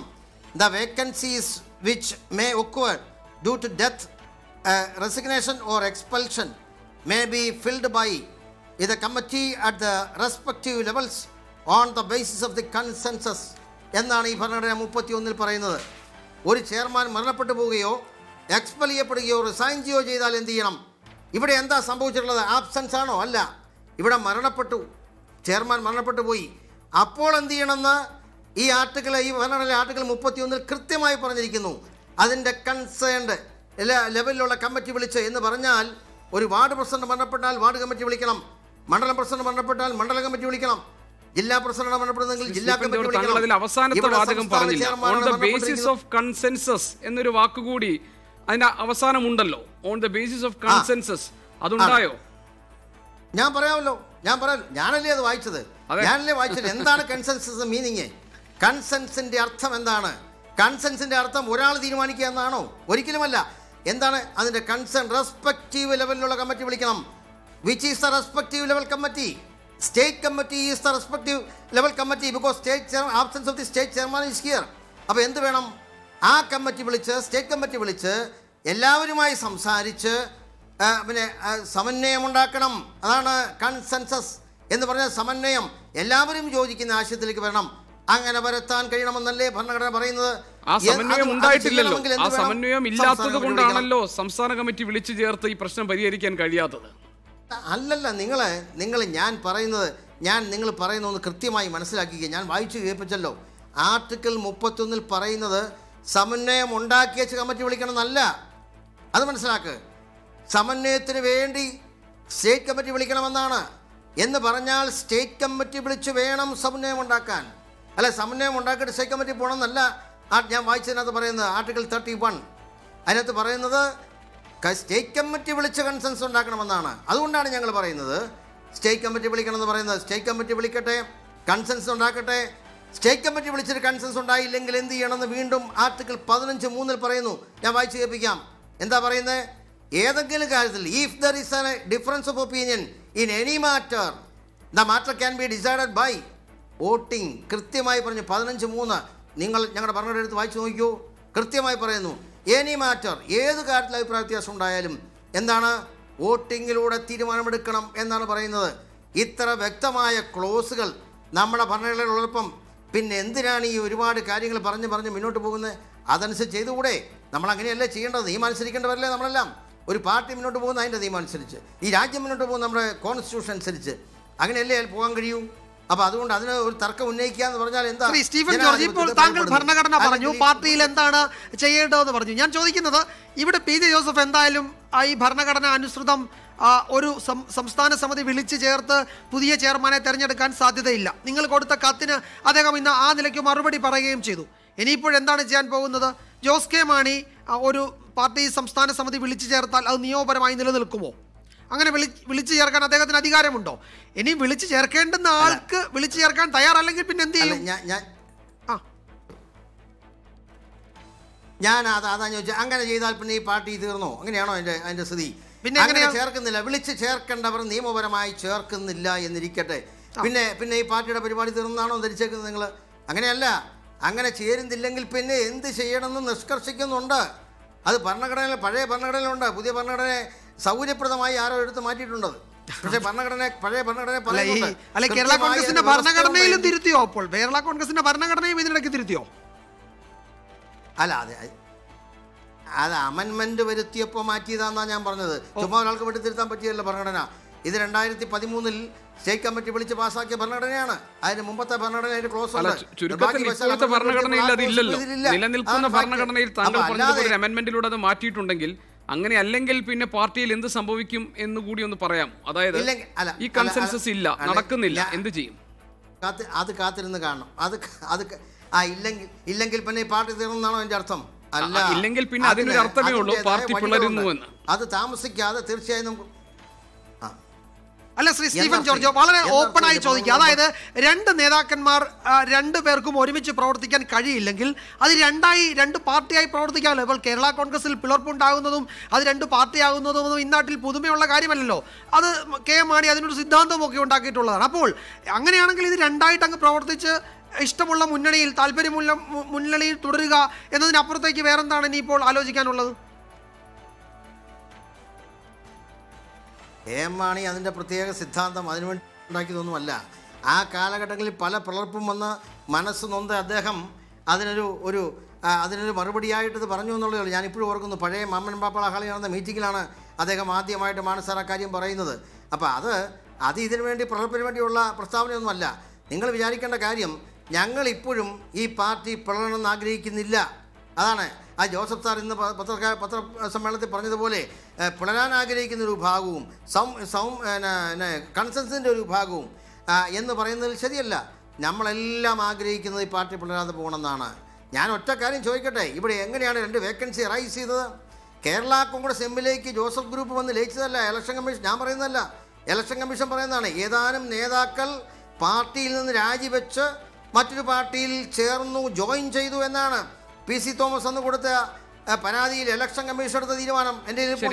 സ്റ്റീഫൻ ജോർജ്, ഇനിയിപ്പോൾ ഈ പാർട്ടിക്കകത്തുള്ള ഈ ഒരു ആഭ്യന്തര പ്രശ്നം ഇത്ര സങ്കീർണമായി നിൽക്കുന്ന സാഹചര്യത്തിൽ മുന്നണിയെ നയിക്കുന്ന കോൺഗ്രസ് ഈ കാര്യത്തിൽ എന്തെങ്കിലും ഒരു പരിഹാര ഫോർമുല നിർദ്ദേശിക്കാൻ പറ്റും, ഒരു ഇടപെടൽ നടത്താൻ കഴിയുമെന്ന് താങ്കളെ പോലുള്ളവർ കരുതുന്നുണ്ടോ? അല്ല, കോൺഗ്രസിന് തീർച്ചയായിട്ടും ഇടപെടാൻ കഴിയും. നമ്മളൊരു മുന്നണിയുടെ ഭാഗമെന്ന നിലയിൽ UDF നിൽക്കുമ്പോൾ ആ മുന്നണിക്ക് നേതൃത്വം കൊടുക്കുന്ന കോൺഗ്രസ് എന്ന പ്രസ്ഥാനത്തിന് വളരെ സ്നേഹത്തോടു കൂടി ഈ വിഷയം പരിഹരിക്കാൻ വേണ്ടി നേതാക്കന്മാരെ ഇരുത്താനും ചർച്ച ചെയ്യാനൊക്കെ പറ്റും. പക്ഷേ കോൺഗ്രസ് എടുത്തിരിക്കുന്ന നിലപാട് ഇതൊരു പാർട്ടിയുടെ ഇൻറ്റേർണൽ പ്രശ്നമാണ്, ആ പ്രശ്നത്തിൽ ഞങ്ങൾ ഇടപെടേണ്ടതില്ല എന്നാണ് കഴിഞ്ഞ ദിവസം യോഗം ചേർന്നതിന് ശേഷം കോൺഗ്രസ് നേതാക്കൾ പറഞ്ഞിട്ടുള്ളത്. എന്നാൽ അതിനുശേഷം KPCC പ്രസിഡന്റ് കഴിയുമെങ്കിൽ ഞങ്ങൾ ഇടപെടുമെന്നും പറഞ്ഞിട്ടുണ്ട്. അപ്പോൾ വേണമെങ്കിൽ ഒരു സ്നേഹപരമായ സമീപനത്തിന്റെ അടിസ്ഥാനത്തിൽ സ്റ്റീഫൻ ജോർജ്, കോൺഗ്രസിലെ ചില നേതാക്കൾ ഏതെങ്കിലും പക്ഷം പിടിച്ചിട്ട് ആരോടെങ്കിലും ഒപ്പം നിൽക്കുന്നുണ്ടോ? അങ്ങനെ ഒരു പരാതി ഉണ്ടോ താങ്കൾക്ക്? അവർക്ക് അങ്ങനെ നിൽക്കേണ്ട കാര്യമില്ലല്ലോ, ഞങ്ങൾക്ക് അങ്ങനെ നിൽക്കുന്നുണ്ടോ എന്ന് ഞാൻ ചോദിക്കുകയാണ്. ഇതിന്റെ കാരണം എന്താണ്? ഞങ്ങൾക്ക് പരാതി ഇല്ലാത്തതിന് കാരണം ഞങ്ങൾക്ക് അങ്ങനെ പരാതിയില്ല, കോൺഗ്രസ് അങ്ങനെ നിലപാടെടുക്കേണ്ട കാര്യമില്ലല്ലോ. കാരണം കേരള കോൺഗ്രസ് ഇവിടെ മുമ്പ് ശ്രീ ജേക്കബ് ജോർജ് പറഞ്ഞ പോലെ പ്രധാനപ്പെട്ട ഒരു പാർട്ടിയാണ്. ഇവിടെ ഞങ്ങളുടെ പ്രവർത്തകർക്കുള്ള കേരള കോൺഗ്രസ് പാർട്ടിക്ക് ജനങ്ങളിലുള്ള സ്വാധീനവും നമ്മുടെ പ്രവർത്തകരിലുള്ള ശക്തിയുമെല്ലാം കോൺഗ്രസ് നല്ലപോലെ അറിയാം. കോൺഗ്രസിന്റെ പ്രധാനപ്പെട്ട ആളുകൾ ശരി, ഏതായാലും സ്റ്റീഫൻ ജോർജ് താങ്കൾ പറഞ്ഞതുപോലെ തന്നെ കോൺഗ്രസ് ഈ കാര്യത്തിൽ ഏത് തരത്തിൽ ഇടപെടൽ നടത്തുമെന്ന് അറിയില്ല. ഏതായാലും താങ്കൾ പറഞ്ഞതിൽ നിന്ന് വ്യക്തമാക്കുന്നത് സമവായത്തിന് വേണ്ടിയാണ് നിങ്ങൾ നിലകൊള്ളുന്നത്, അതായത് ജോസ് കെ മാണിക്കൊപ്പമുള്ള മാണി വിഭാഗം നിലകൊള്ളുന്നത്. ഇത് തന്നെയാണ് ജോസഫ് വിഭാഗവും പറയുന്നത്. പക്ഷേ സമവായത്തിന്റെ ഒരു സാധ്യതയും അതിന്റെ ഒരു വെളിച്ചവും ഈ പാർട്ടിക്കകത്ത് ഇപ്പോൾ കടക്കുന്നില്ല. എന്തെങ്കിലും ഒരു സാധ്യത ഉണ്ടായിരുന്നുവെങ്കിൽ അത് ഇന്ന് നേതാക്കന്മാരുടെ പ്രസ്താവനയോടെ അത് ഇല്ലാതാവുകയും ചെയ്തു. എനിക്ക് തോന്നുന്നത് ഇനി ഒരു പക്ഷേ കോൺഗ്രസിനായിരിക്കാം ഇക്കാര്യത്തിൽ എന്തെങ്കിലും ഒരു റോൾ എടുക്കാൻ കഴിയുക. ഈ രണ്ട് നേതാക്കന്മാരെയും അപ്പുറത്തും ഇപ്പുറത്തും ഇരുത്തി സംസാരിക്കാൻ കഴിയുക ഇനി കോൺഗ്രസിനായിരിക്കാം. കോൺഗ്രസ് മറ്റേതെങ്കിലും തരത്തിൽ ഇതിൽ താല്പര്യം കാണിക്കുന്നുണ്ടോ, അതോ കോൺഗ്രസിന് മറ്റേതെങ്കിലും വിശാല രാഷ്ട്രീയ താല്പര്യം ഇതിലുണ്ടോ എന്നൊക്കെ പരിശോധിക്കേണ്ടതുണ്ട്. പ്രത്യേകിച്ച് ഉമ്മൻചാണ്ടിയുടെ രാഷ്ട്രീയ തട്ടകം കൂടിയാണ് മധ്യ തിരുവിതാംകൂർ. അത് മറന്നു വെച്ച് നമുക്ക് സംസാരിക്കാനും കഴിയില്ല. അദ്ദേഹത്തിന്റെ രാഷ്ട്രീയ ബുദ്ധിയിൽ എന്താണ് അടുത്തതായി ഉദിക്കാൻ പോകുന്നതെന്ന് കാത്തിരുന്ന് കാണണം. ഏതായാലും അതിനെ കൂടി ആശ്രയിച്ചാണ് കേരള കോൺഗ്രസിന്റെ രാഷ്ട്രീയ ഭാവി ഉള്ളത്. അതല്ലെങ്കിൽ കേരള കോൺഗ്രസ് ആസന്നമായ ഒരു പിളർപ്പിലേക്ക് നീങ്ങുന്നു എന്ന് നമ്മൾ വിലയിരുത്തേണ്ടി വരും. ഈ ചർച്ച ഇവിടെ പൂർണ്ണമാകുന്നു. നമസ്കാരം.